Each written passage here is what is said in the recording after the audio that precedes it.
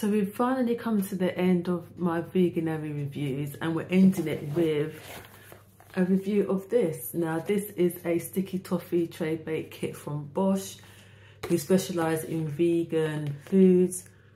I've only ever seen the sweet food. I think they may do savoury foods, but I'm not sure. I have previously reviewed an item from Bosh a long time ago where I reviewed one of their cakes. You can actually buy their whole cakes in store. I'll put a link to that video. Be kind with me. It was one of my early videos, so I hope I've improved since then. So we're going to make up this mix and then cook it and review it and see what it's like. So with this box mix, you need 2 additional ingredients: vegetable oil and a plant-based milk. I decided to choose oat milk, but you could use any other plant-based milk. So there were 2 packets of sachets in there, like the flour, and it did really smell like sticky toffee when I was emptying them out. So that's the first sachet. This is the second one. I don't know why I'm so bothered about which way I'm opening it up, but anyway.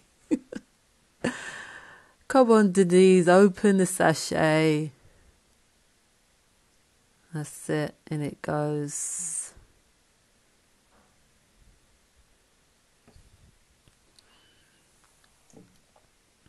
You see how long it took me to do this? Look how long it's taken me. Oh. Anyway, got there in the end.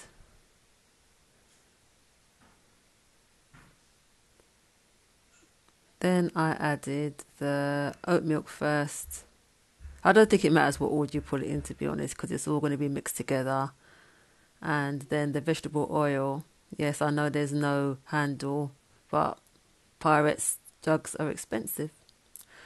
And then mix it up with the whisk. It says a whisk in there, not a spoon, supposed to help keep the air in. Whisk it all up until it's all combined like that. And then the next thing we're going to do is put it in the tin. Now the tin is lined with greaseproof. I think my tin was probably a little bit big, but you know, I wasn't going to get a special tin. I got so many tins from my baking day, so I just used this tin, pouring it all out. And then just making sure that it's all even in the tin so it bakes evenly. So I'm just going to spread it out now. Like that. And then it will be all ready to put in the oven. Make sure you obviously preheat the oven. Gas mark 4, I think. All the instructions on the back of the box. So this is it. You leave it out to cool.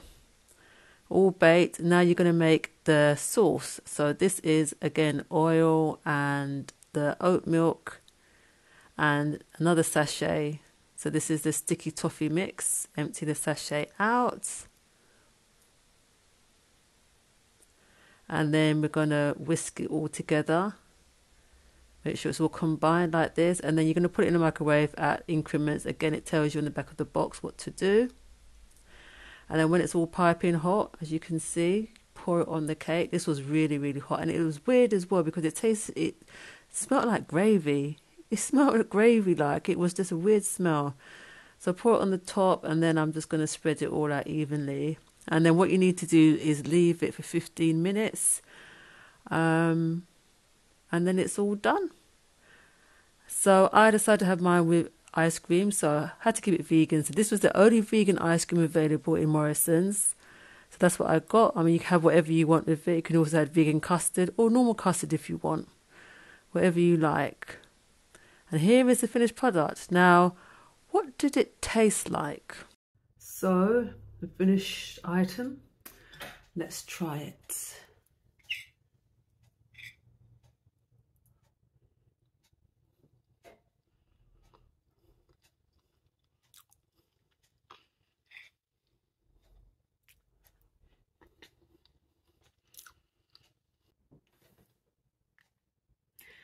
It's not too bad, though. To me, it tastes kind of, it's just got a taste, like a bit of an aftertaste to it. And I don't know if that's just because of what kind of cake it is, or if this is something that is part of the characteristics of a box mix. Now, I've only ever made box mix cake once before in my entire life, and that was the it was a box mix from M&S. It was a Percy Pig Blondie mix, and it turned out not too bad, but it was very, very, very sweet. It was overly sweet. This one, I'm just gonna have another little bit.